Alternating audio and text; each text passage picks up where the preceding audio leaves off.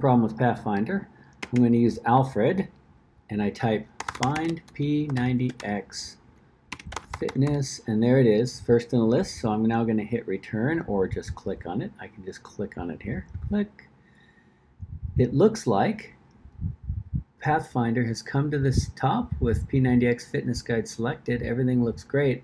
And now I'm going to hit Command O, and the open dialog opens. That's incorrect. What I want to happen, of course, is for this to be selected like that, so that when I hit Command O, it opens the fitness guide. And that's the problem I'm having.